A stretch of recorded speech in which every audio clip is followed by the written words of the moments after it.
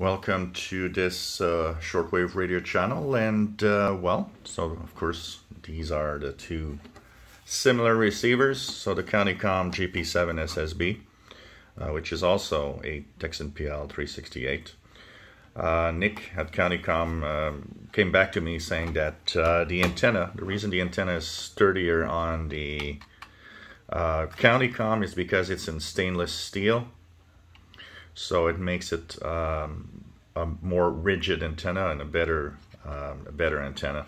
You know, one of the things of Tecsun that I would say is negative, and I see it both on the Tecsun PL-990X particularly, how thin and extremely fragile the top of the antenna seems to be on that radio. And so it's a really good idea that they have actually modified the antenna and have something that is much sturdier on the CoutyComm, and it really feels like it.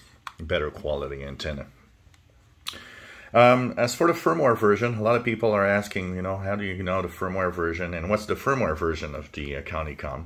So this Tecsun PL-368, which is technically the same radio in the electronics, this one was the Chinese version.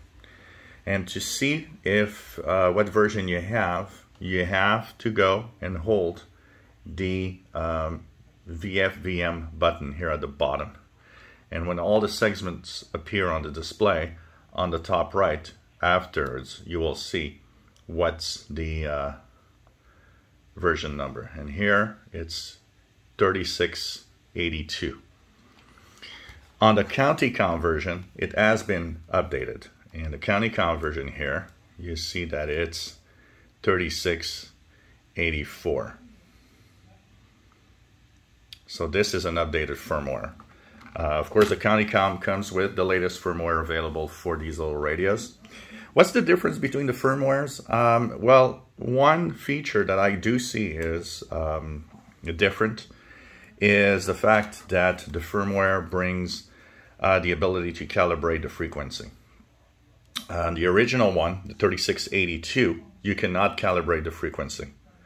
So that is something that was added in firmware to the updated version, which means the latest Tecsun PL-368 probably has the same firmware and the ability, of course, to calibrate. For price, CoutyComm sells the Tecsun, the GP-7 SSB at $94.95, so that's you know, a fair competition price. And you know, the fact that you order it from a trusted source in the United States at the same time. I often have people asking me, you know, I don't want to buy from some overseas place, and even though a non-co has an excellent service, you know, sometimes it is actually better. And not just that, sometimes for customs reasons, for any types of, you know, extras that might be happening because you're ordering from outside the country. At least now you can order it directly from the United States. If you're in the US, it's, and of course they do ship to Canada also. But you can buy it directly from a US source, which often makes it less complicated for shipping and for getting the radio anyways. So firmware version 3684 is the latest firmware. And like I said, it probably has a few other things that it fixes in there, but it does add the frequency calibration option in the radio. If you enjoy my videos, please subscribe, give us a thumbs up. Thank you for watching.